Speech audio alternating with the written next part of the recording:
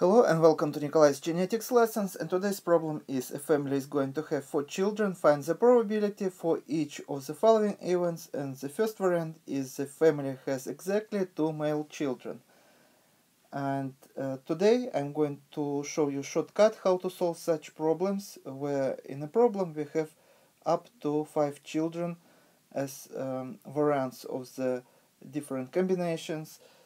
And in my previous videos that I uploaded, I show how to solve such problems, very detailed approach. But today I'm going to show you how to solve such problems when you're on exam and there is not much time to solve such problems, listing all the combinations. So today I'm going to show shortcut to solve such problems.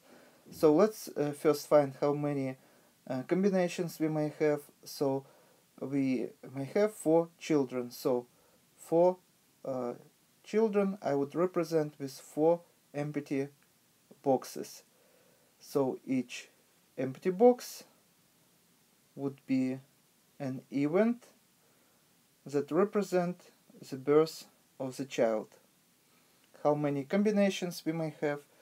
So the first box represent the first child.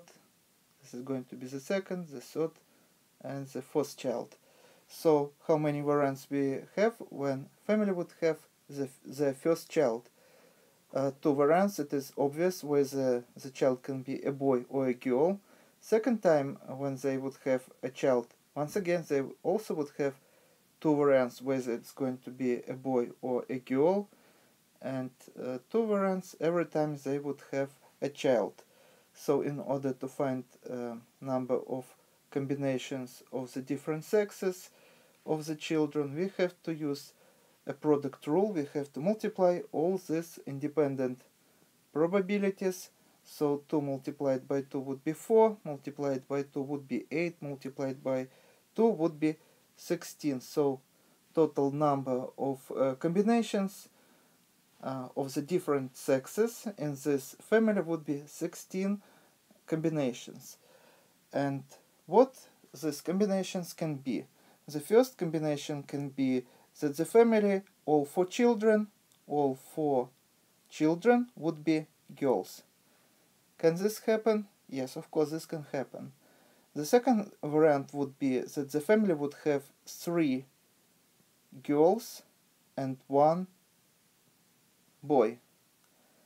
The third variant would be if family would have 2 girls and 2 boys. And the third variant would be when the family would have 3 boys and 1 girl. And the last variant would be for family to have all 4 children, which is going to be boys. So as you see, now we listed all the combinations, but these combinations wouldn't happen with the same frequency.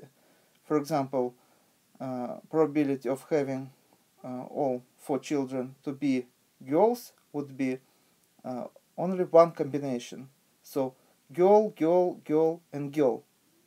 There is no any other variants here. So if we know that total number of combinations would be 16, this gives us information that probability of this event would be 1 out of 16.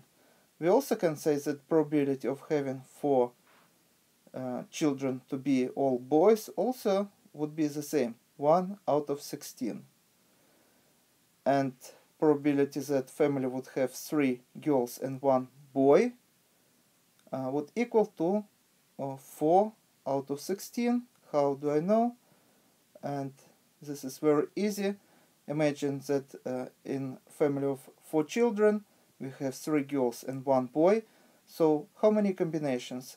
We may have the first child a boy and then 3 girls. This is first variant. Then we may have that first child would be a girl, then second would be a boy, and third and fourth would be girls. This is second variant. Then we may have a variant when third child would be a boy and first two children would be girls and the last one would be also girl. And also the fourth variant would be when three first children would be girls and the last child would be a boy. So as you see, 4 out of 16 when family would have 3 girls and 1 boy. And the same is true for a family, the same probability would be for a family to have 3 boys and 1 girl. Also, a family may have such probability which would be is the same, 4 out of 16. So how many variants we have when we say that family may have 2 girls and 2 boys? It is very easy. So far we don't know how many combinations exist, but this is the only one combination that is left, which frequency we don't know. So let's find all these combined frequencies. Total number of combinations 16. So 1/16 plus 4/16 is going to be 5/16 plus 4/16 here 9/16 plus 1/16 here. So all these combined combinations would be 10 out of 16. So if we don't know the frequency of only one combination, we have to deduct from 16, or we also can say 16 over 16 minus 10 over 16. So the frequency of this combination would equal to 6 over 16. Now we can give an answer. The first question: the family has exactly 2 male children, and only this combination would meet our requirements when in a family of 4 children we have exactly 2 male children. Here we have only 1 boy, and here we don't have any boys at all. And here we have 3 boys. It doesn't meet our requirements also of the question. And here we have 4 boys, but we only need frequency of combination that give us 2 boys out of 4 children. So this is going to be an answer to the first question. This is going to be frequency and probability of having 2 boys exactly out of 4 children. So this is exactly 2 male children. And the second question: the family has at most 2 male children. At most 2 male children. So what does it mean? If a family would have 1 boy out of 4 children, would it also meet requirements of this question? Yes, because at most 2 male children and 1 male child also would meet requirements of this question.